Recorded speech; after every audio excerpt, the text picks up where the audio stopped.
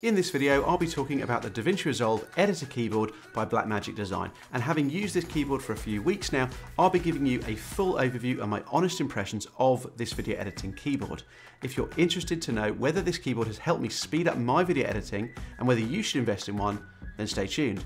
Also, I'll be comparing it to the speed editor and a traditional keyboard and mouse to see which is the ultimate video editing option. I've put timestamps in the video and description, so as it's a little longer video than normal, do use those or feel free to ramp me up to double speed. Oh, behave. Right, let's take a look at the DaVinci Resolve Editor Keyboard.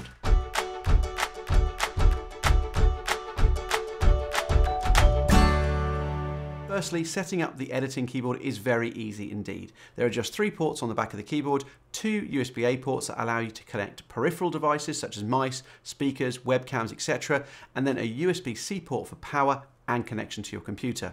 You can use the DaVinci Control Panel Setup app that installs as part of the DaVinci 18 download to check for updates and reset factory settings. Other than that, the keyboard starts working almost automatically. I'm on a Mac, so the keyboard assistant popped up as soon as I plugged in the editor keyboard, asking me to follow the on-screen instructions to complete the setup. This was relatively straightforward, although I did have to select the American option rather than the British option to get the keyboard set up correctly.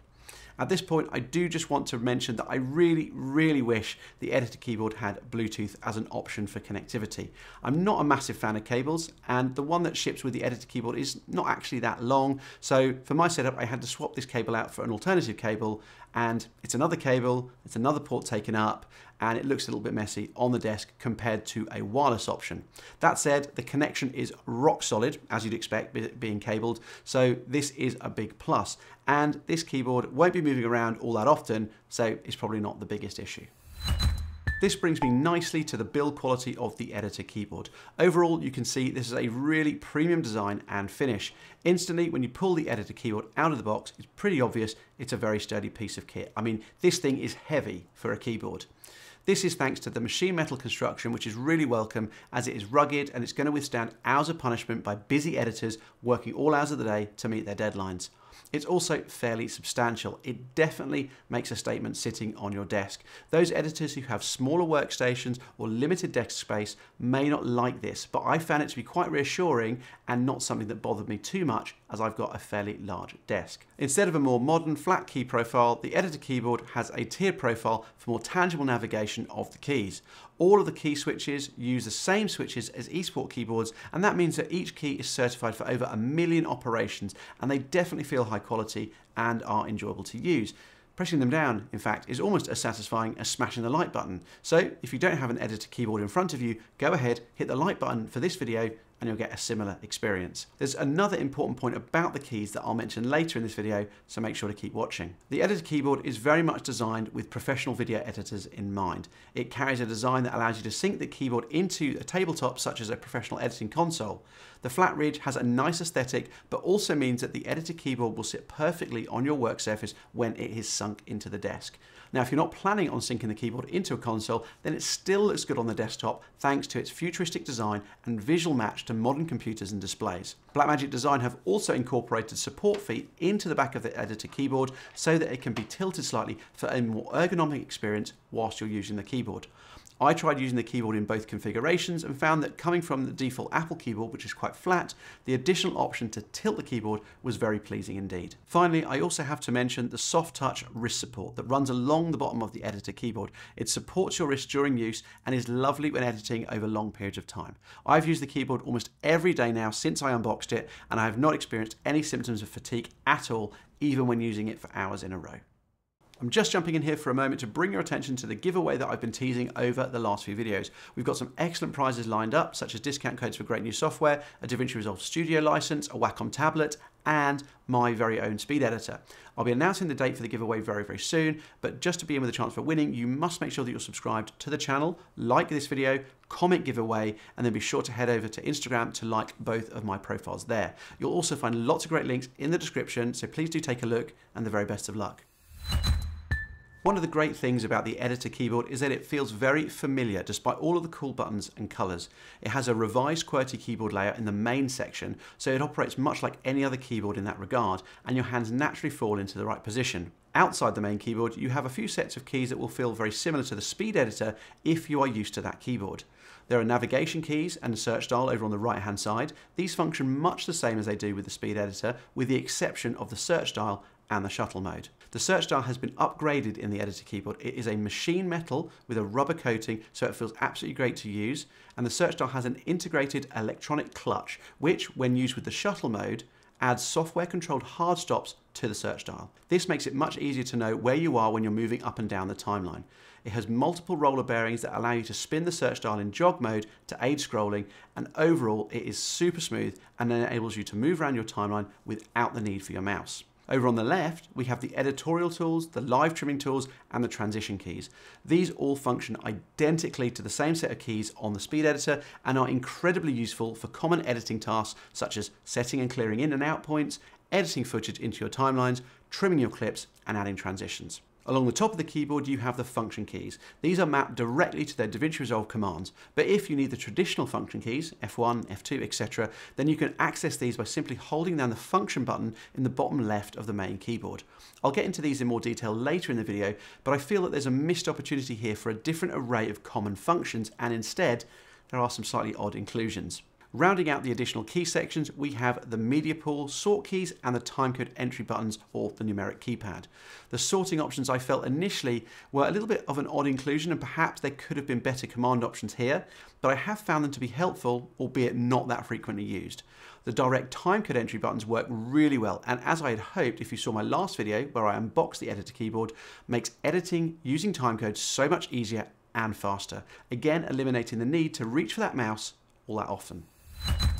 The editor keyboard can also be used outside of DaVinci Resolve as a day-to-day keyboard, and one of my aims and hopes was that it could replace my default Mac keyboard as my main keyboard for all my applications when working at my workstation. So has it? Well, jury's still out on that one. On the whole, it is fine to use as a standard keyboard. It takes up a little more room on the desk, but that's not my biggest problem. For me, it's the noise of the keyboard. It is so much louder and noisier than I was expecting.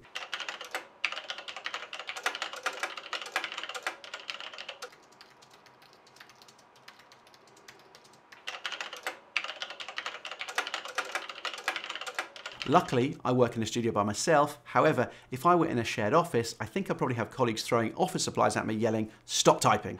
Hey, stop typing! Stop typing! Stop typing!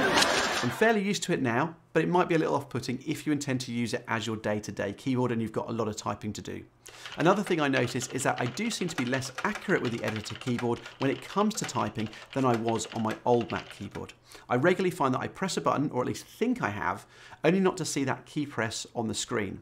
In particular, the spacebar often doesn't seem to register that I've pressed it, especially when quickly typing out full sentences. I'm not sure if this is simply a difference, an adjustment to the different types of key switches or the amount of travel in the keys. It could also be that the layout is slightly different to a traditional QWERTY Mac keyboard that it's just taking me a little longer to adjust to. It really is quite frustrating though, and I have to find a spare amount of extra time to correct my issues in my text as I'm going through. So that's what it's like to use in normal keyboard mode, but I guess the most important thing to know is how the editor keyboard performs in DaVinci Resolve as an editing keyboard. And I'm glad to say it performs very well indeed. As expected, the search dial is even more enjoyable to use than the one on the speed editor. You can really feel a weighted difference in it, and I particularly love the integrated clutch when using the shuttle mode, which is actually a mode I almost never used when on the speed editor, as it was just too finicky to use accurately. The fact that you have hard stops makes it very easy to know where you are, in which direction you're turning the dial. Now I know that might sound like a bit of a silly one, but when you use it for the first time, you'll know exactly what I mean. The familiar QWERTY keyboard layout is really useful, and it's lovely to have the commands for certain functions printed on the color-coded button caps, albeit it can be sometimes a little distracting. The timecode entry is an especially lovely addition and makes editing with timecode very practical and efficient. To make an editing comparison, I think the editor keyboard is a speed editor that has had a QWERTY keyboard ripple inserted right through the middle. It does offer the very best of both worlds. Let me summarize the things I really love about the editor keyboard. For me, the things that make the editor keyboard really stand out are the metallic premium search dial. Oh, by the way, yes, it does have a downward click that does nothing, just like the speed editor. I'd love to know if that's supposed to be there intentionally and if it can be used for anything at some point via a firmware update. Additionally, I really like the timecode entry buttons and the way they work. They're very nice indeed. I'm also a big fan of the overall design, as it feels like a premium keyboard that hasn't been put together cheaply, and it's definitely going to last me a long time, which is what you want as a pro editor. Speaking of useful buttons, I just want to draw your attention to a very cool button on the row of function keys on the editor keyboard, and that's the Insert Black key. This key is truly unique as it allows you to add 2 seconds of black via the solid color generator to your selected video track. This is very useful when you need to place some filler for transitions or just to adjust the pacing of your edit. Being able to do this with one key saves you a lot of time, and it's also a unique and special command because there is no other way to accomplish this task using a keyboard shortcut. If you try to configure something like this in keyboard customization, it just isn't possible, as the command to add a color solid to the timeline doesn't exist. I love that this type of editing command is available on the keyboard. Another thing that I love about the editor keyboard is that it ships with a license for the studio version of DaVinci Resolve. This makes it excellent value, as you're getting all the benefits of studio and a high quality feature-packed editing tool as well.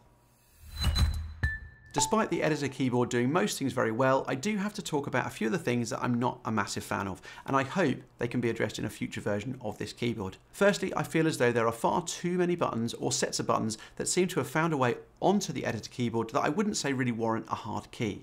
This is mainly in the function key section, and a few of these examples are picture-in-picture, freeze, trans, video only, audio only.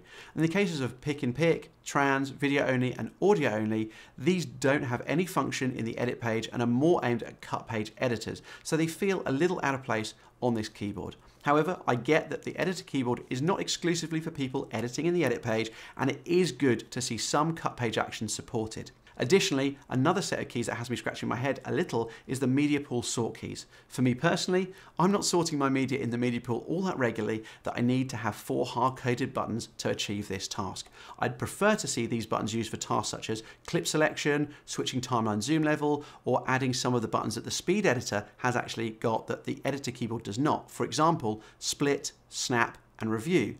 Let me know in the comments below what commands and tasks you'd like to see on the editor keyboard that aren't already there.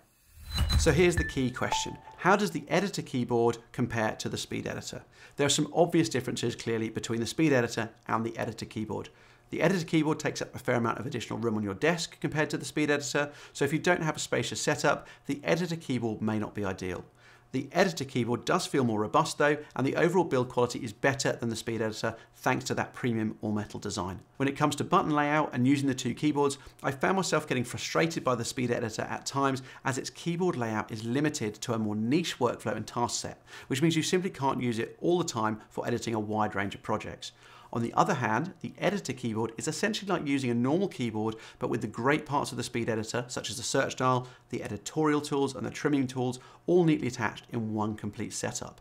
When using the speed editor, it is necessary to have the normal keyboard nearby, as there are still commands that you need to perform that simply aren't possible with the speed editor alone. The editor keyboard doesn't have that issue, so I think if you're asking the question, should I get the speed editor or the editor keyboard, the answer is going to be determined by your goals and setup. If you're aiming to replace the full-time keyboard and are based in a regular setup with a desktop workstation, doing more advanced editing on a full-time basis, get the editor keyboard. If you're editing on the move from a laptop or iPad, have a small workspace and edit essentially simple projects on a less frequent basis, then the speed editor will be a great fit. Let's quickly move on to see how the editor keyboard stands up against a normal keyboard, which in this case is my wireless keyboard that's shipped with my Mac Pro. And I'm happy to report that the editor keyboard outperforms the normal keyboard in every way when it comes to performing editing tasks in DaVinci Resolve. The added buttons, the editing controls like the search dial, mean the editor keyboard is much more functional, which of course you'd expect from a dedicated video editing keyboard. It is louder when typing and takes up a fair amount of space on the desk, but you can use the editor keyboard for almost all the standard non-editing applications and tasks that you'd expect a standard keyboard to be able to handle. I'd caveat that by saying if you're doing a lot of typing, you might want to bring the standard keyboard back into play, especially if you work in a small office with others or if accuracy is important to you, as I found typing to be a little bit hit and miss, as I explained earlier. The other benefit of the other standard keyboards is that a majority of them allow for wireless connectivity via Bluetooth, whereas the editor keyboard does not. Regardless of which option you choose, standard keyboard, speed editor, or editor keyboard, you will still require the help of this little guy. No, not him. Him. The Editor Keyboard comes the closest to removing the need to use a mouse or tablet compared to the other keyboards, but sadly, there are still tasks that you have to rely on a mouse for, such as quickly selecting a specific range of clips in the timeline, hover scrubbing clips in the media pool, or manipulating inspector controls, just to give you a few examples. Now, that's not the end of the world to have to use a mouse, but we're just wanting to try and reduce the amount of travel that your hands are making whilst you're editing to help speed you up and make you more efficient. The mouse is still a very functional tool and something I'm going to still be using regularly alongside my Editor Keyboard. So, who is the Editor Keyboard for? If you're a full-time editor doing longer form projects from a desktop workstation that wants something that has a genuinely pro build quality with ergonomics to enable you to work for long periods of time with advanced features and controls that help you edit more effectively and efficiently, then the Editor Keyboard is worth every penny. Now, that's not to say that if you aren't that person, you can't use the Editor Keyboard or still take away a lot of value, as it is essentially still a normal keyboard and it's a very nice one to use, whether that's for video editing or other tasks. Although the Editor Keyboard came out a few years ago now, on the whole, I have found the Editor Keyboard to be a genuinely excellent addition to my editing experience with DaVinci Resolve. The design is pro from head to toe, and I appreciate the features that make it more ergonomically friendly.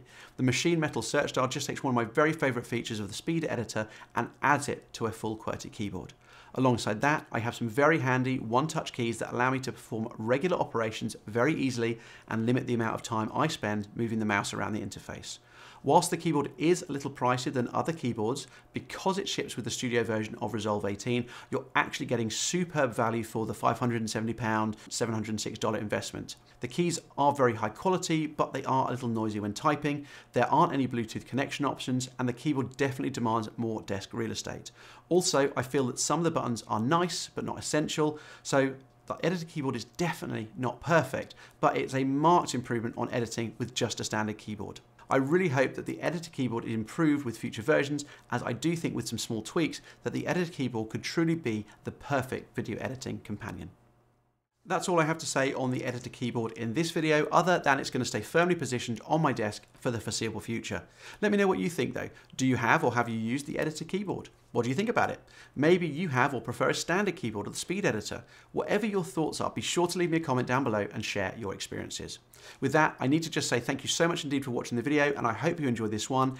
If you did, then please go ahead and like the video, as it really helps YouTube show it to more people. And this is also a great time to subscribe to the channel and make sure that your notifications are turned on so you don't miss any new videos when they're published. I've got lots more to come in the next few months, so definitely stay tuned. That's it for now though. Thank you again for watching this video and supporting the channel. If you'd like to watch another video about DaVinci Resolve, I'm going to pop a few suggestions onto the screen for you to choose from, so hopefully I'll see you there. But if not, until next time, bye for now.